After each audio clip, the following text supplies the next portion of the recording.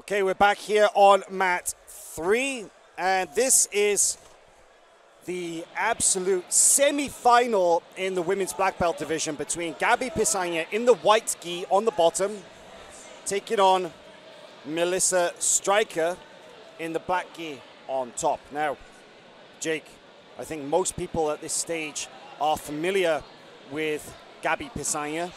She is a very well-known competitor, of course, a black belt world champion, and one of the most dominant figures in women's jiu-jitsu, without doubt. Don't forget, first place IBJJF World Championship in her weight and the absolute. Of all of her matches at black belt, she has lost 6. She has 63 wins and 6 losses at black belt. And her opponent, Melissa Cueto, world champion as well, 2021 IBJJF World Champion. So this is a very, very high-profile match. Gabi Pessanha on bottom in the whites from In-Fight Jiu-Jitsu in Rio de Janeiro. She is the #1 seed in this absolute division bracket, and with good reason. She won the absolute division here at the Pan Championships last year after actually losing to Yara Suarez in her weight division final.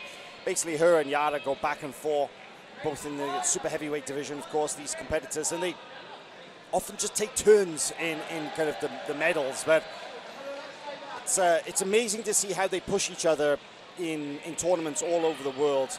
And then, let's not forget, you have the big names such as Melissa Stricker and others who are chasing after them and also trying to establish dominance in these divisions. But Yara is already in the final of the absolute. She beat Maria Mariasak in the semi-final and is awaiting the winner of this match.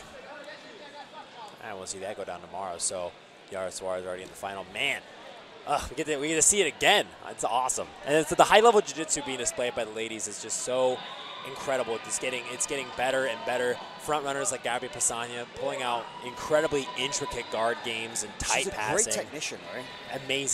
Amazing technician. Just watching her work at the 2021 IBJJF Worlds and having the privilege to commentate one of her matches was just, it was almost like I learned a lot that day as well.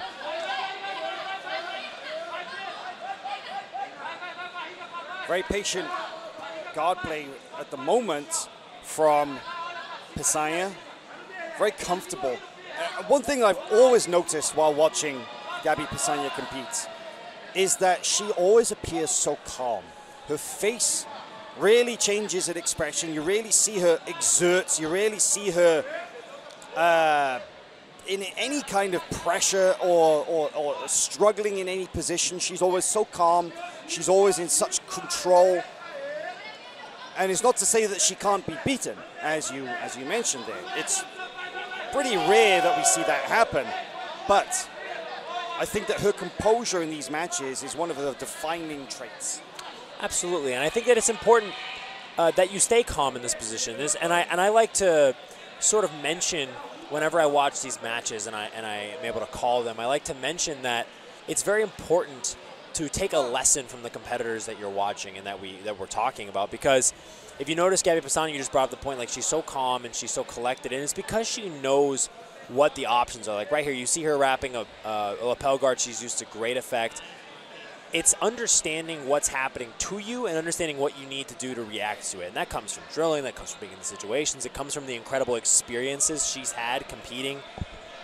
So the more time you spend on the mat, the more you're going to be exposed to the different possibilities that can happen to you in any given situation. And you will be eventually, hopefully, assuming you're improving, as calm as someone like Gabi Pessanha is. I had a very interesting conversation with a number of people this weekend, and this is a theme that came up again and again, is that athletes and competitors such as Gabi Pessanha, who is only about 20 years of age, she doesn't just have 10 years of high-level jiu-jitsu experience. She has 10 years of competition experience. So they often say in jiu-jitsu it takes about 10 years to get a black belt. That's a thing that you hear quite often, right? But that usually is applied for somebody who trains recreationally as a hobby.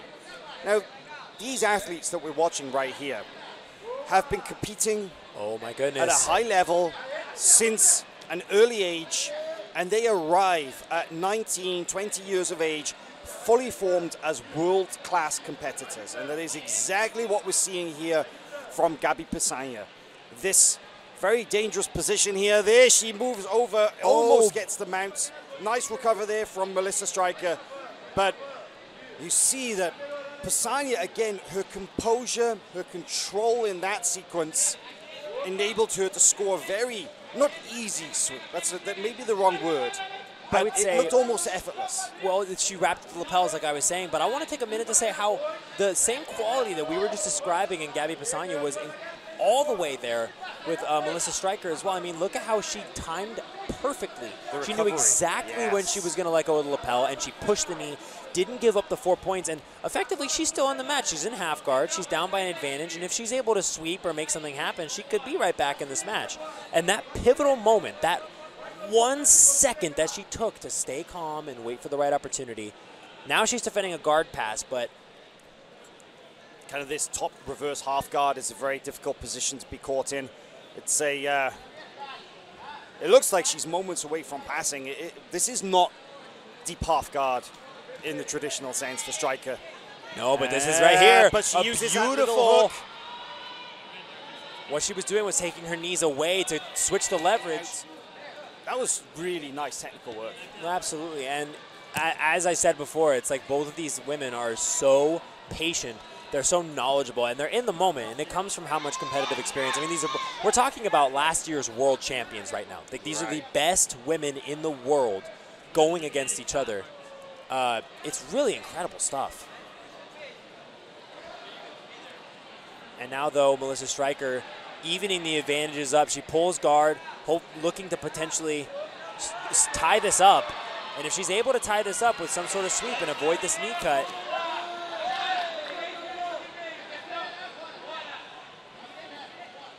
Pessanha has a 2-point lead.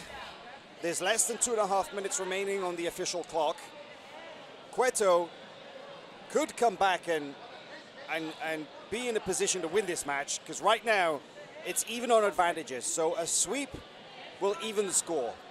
Anything better than that will put her in the lead.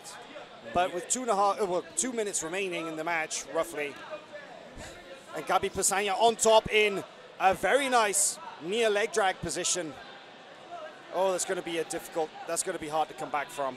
Oh, and you saw that whole situation that just happened. Pessanha lifted up the leg and threw that underhook.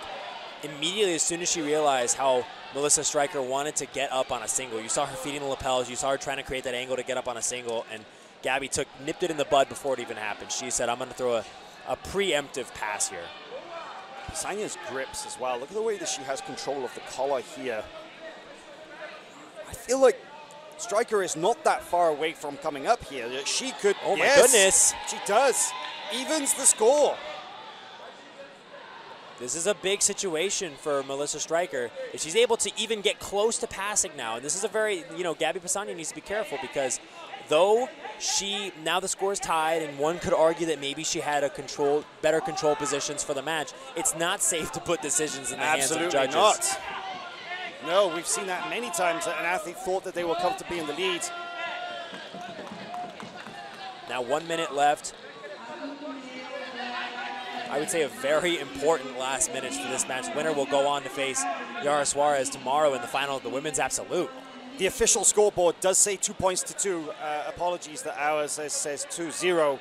As we say that, Gabi Pessanha looking to try to change the angle, threaten an armbar there. You can see in the background on the TV screen the score even, and seconds remaining, 25 seconds remaining on the clock. Score is even.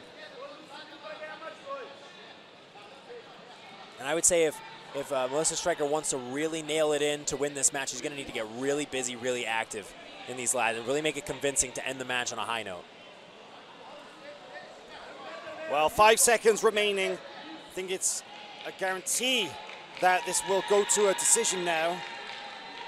And very interesting to see how the judges score this. So a reminder that the way this decision in favor of Gabi Pessanha, 2 judges to 1, call it for the reigning Pan and World Absolute Champion, and she will now